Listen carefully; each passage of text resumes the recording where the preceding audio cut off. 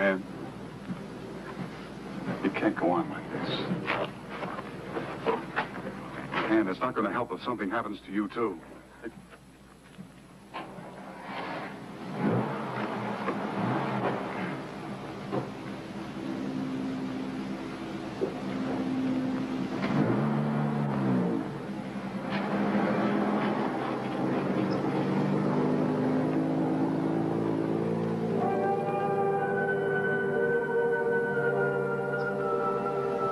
How long can a 7-year-old boy, lost in the woods without food or water, survive?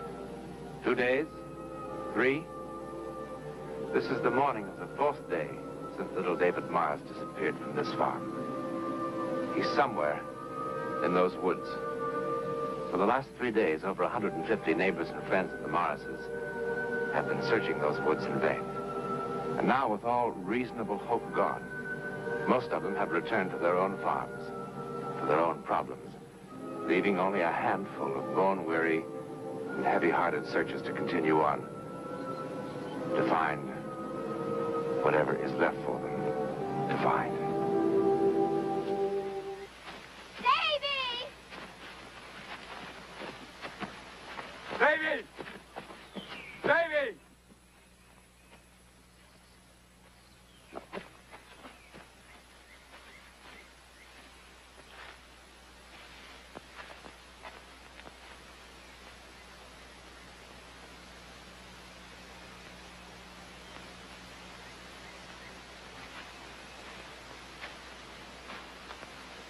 Davey?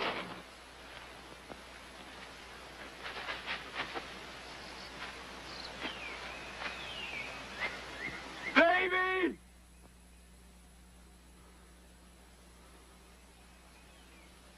God, please help us. Davey! Davey!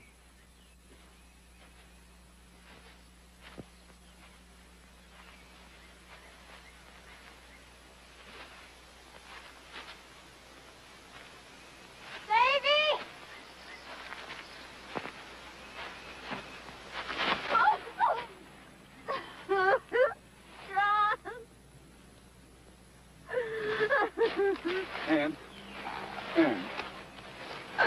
Oh, I'm so tired. No, you are, honey.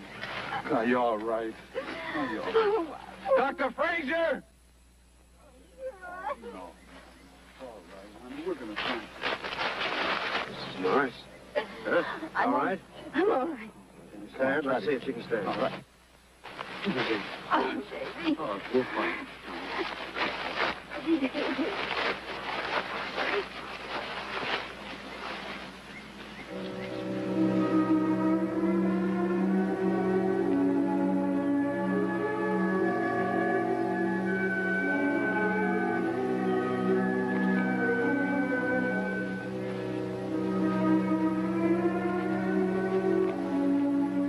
Now what, Mr. Morris? It's no use, Jim. It's no use. Oh.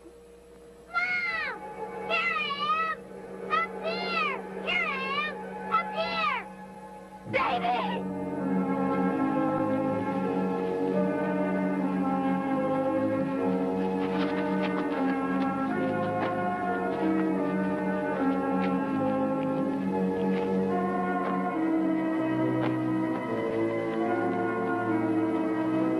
Hi, son. Don't move. I'll be right up. Don't worry, Davey. We'll get you. Don't move. Daddy's right there. Don't move, Dad. Davey, don't move. Daddy's coming. Davey, don't move. Just stay there, Davey. Okay, I won't move.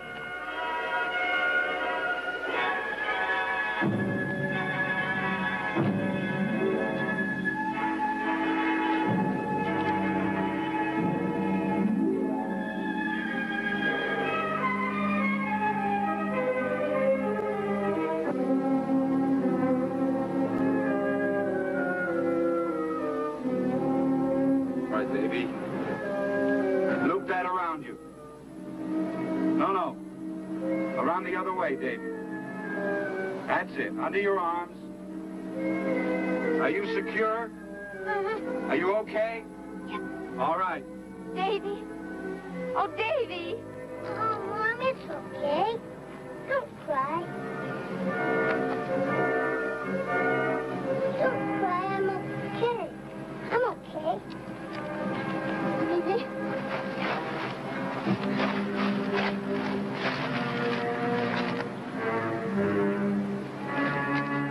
Oh, Davey. Oh, Davey. Mom. Davey, baby. Okay, Mom. Yeah, let's get that rope off. Come on, Davey, pick your arm. He's warm. He's well. Oh, thank God. Yeah, let's see. You've been away from home 3 days. Well, he's apparently in perfect condition. Only the good Lord knows how. Here, have a drink, Davey. I'm not thirsty. Davey, where have you been? Who took care of you? My friend. Who? My friend. Well, who's your friend, Davey? He doesn't have a name. Who is he, Davey? Anybody we know? I mean, he must have fed you. Where'd you sleep? All sorts of funny places. Well, like, who is he? Well, I never saw him before. When I got lost in the woods, he found me and took care of me. Took care of you? How? He put me up there so I'd be safe from animals and things while he was looking for food. Put you up there? How? He just reached up and put me there. Oh, Davey, what are you talking about? He reached up and put you there? Sure, it's easy for him. He's more than 3 times as big as you, Dad. Oh, Davey. Yeah, well, David's had an exciting 3 days. Now, he'll come through in fine shape. And why don't you take him home and put some food in that tummy of his? But what about my friend? He'll be coming back soon, and he'll be worried if I'm gone, won't he? Well, don't you worry about him. We'll take care of him. Take him home. Come on, Davey, let's go home. I'll go get the truck. Yeah, you do that, Frank. How in the world did he get up there? John, you smell anything peculiar? Yeah, it's like an animal. Not like any animal I've ever smelled. It's musky. Yesterday, when we were looking at Box Canyon, Ann smelled the same thing. How'd he get up there, Doc?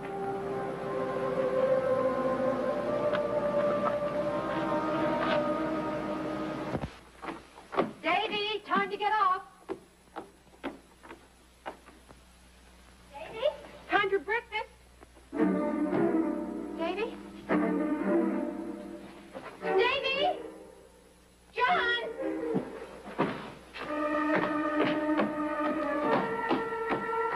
What's the matter? Davey's gone. I mean, now, he's probably just out playing somewhere. And now, look, you've got to get hold of yourself. John, did you smell that?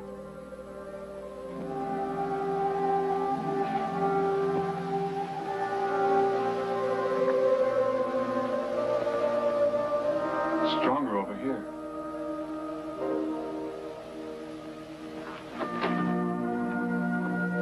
David! Davey?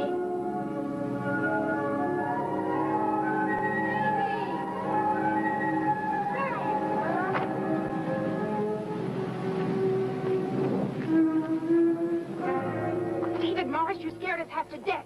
What are you doing out here without your shoes? David, I've had enough of this. Now, you shouldn't do that to your mother. I'm sorry, but my friend came to see me and we played a while. Now, stop it, David. But he did. He carried me down out of the window. Now, I've had enough of your fibbing. And then he got hungry, so I took him into the smokehouse to get some meat.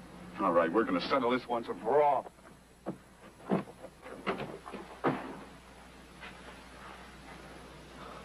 John.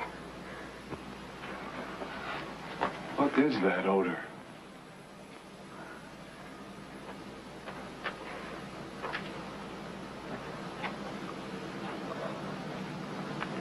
What happened to this meat? Davey? He didn't mean to do anything bad. He was just hungry. Mr. Morris, I got something to show you.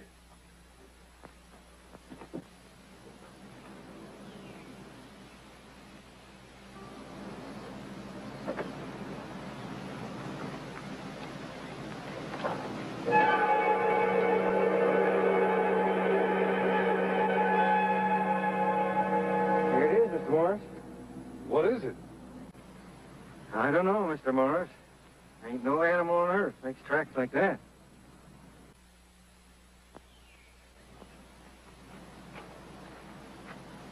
John? What is that? My friend. He's coming back to play with me tonight.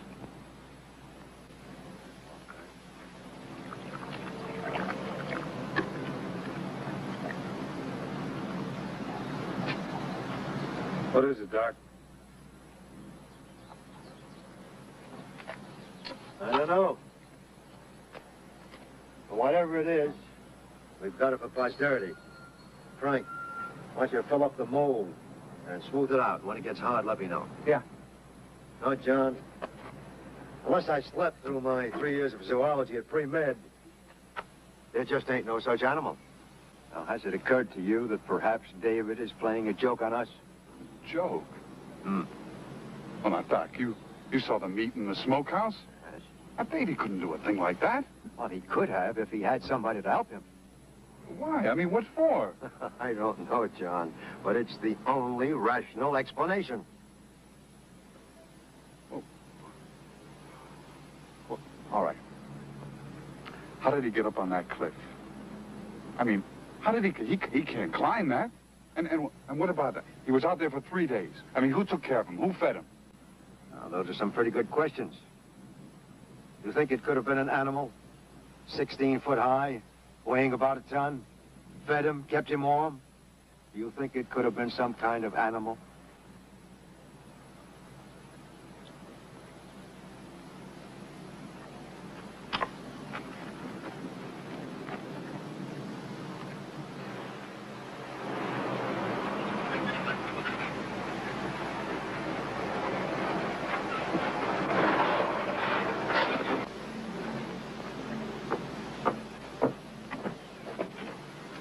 Mr. Morris, the men are here.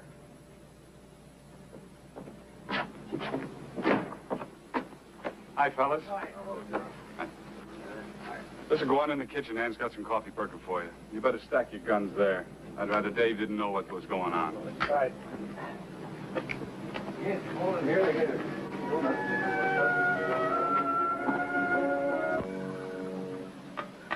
Ann's got some more in the kitchen. I'll get some.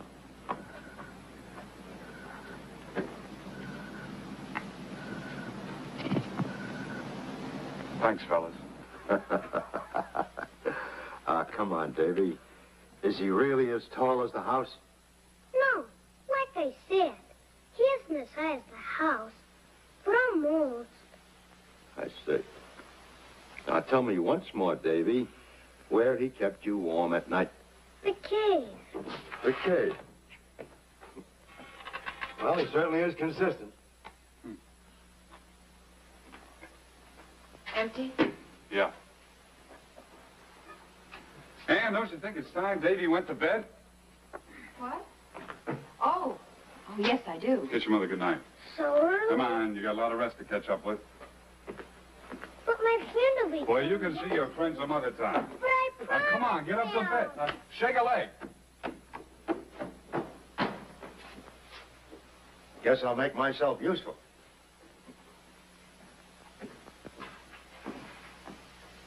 Ann.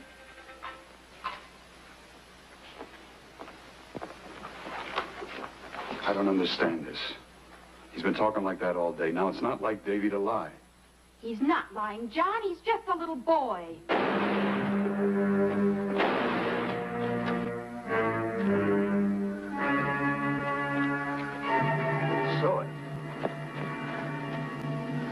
I saw it.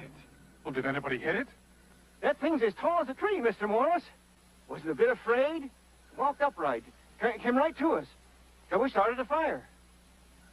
I couldn't believe what I saw. Everybody started shooting. Well, what happened? Did anybody hit it? We don't know, Mr. Morris. It's too dark out there. It seemed real surprised at first, and it turned and ran. It's hideous. Whatever it is, it's got to be killed. I've imposed on you long enough. This is my affair.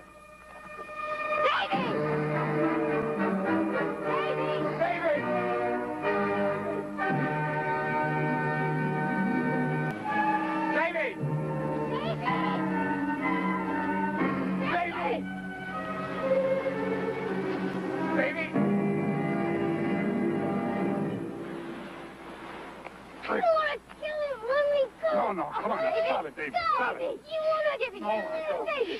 Davey. Davey. Davey, Davey. You want to kill him. You want to shoot him. Davey, nobody wants to hurt you. Nobody's going to hurt you. Take him home. Come on. Come on. Davey.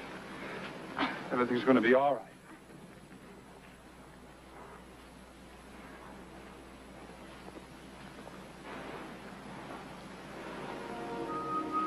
You know, it's a funny smell.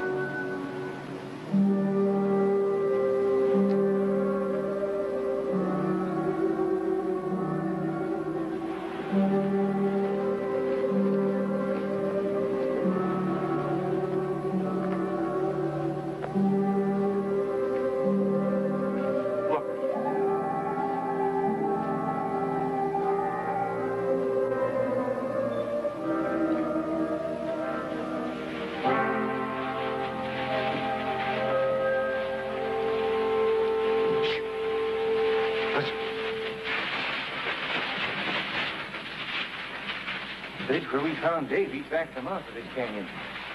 Right here, it narrows in, ends on that sheer wall of rock. This is the only way out. Well, then we've got him trapped. Whatever it is. Well, let's hope so. Mr. Morris, you didn't see it. That thing's so big it would take maybe a dozen shots to bring it down. We don't want to get ourselves killed. What are we going to do? Just wait? That would be too dangerous. Well, then what? We could burn him out. Burn him out. Yeah, that's right.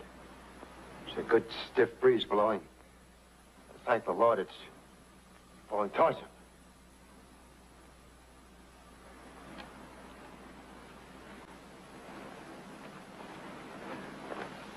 Brush is good and dry. Matches are too slow. It's got to burn fast. Let me have some shells, Frank. All right, some of you break over some shells, and the others get some brush. We'll make a powder line right along here. It's all right, Davey. It's all right. What are they going to do to him, Mom? Davey, you'll understand when you grow up that certain things have to be done. Why? Well, your friend, for instance, David, he's just too dangerous to be running loose. You wouldn't want him to hurt somebody. But he doesn't want to hurt anybody. All right, everybody clear.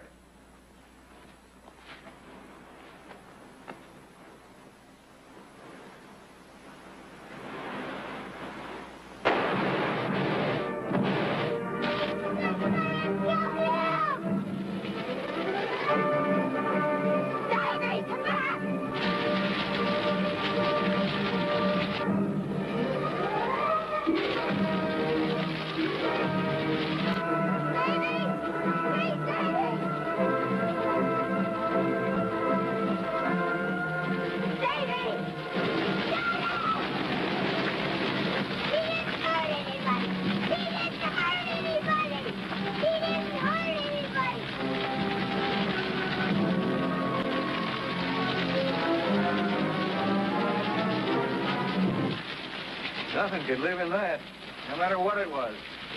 I wonder.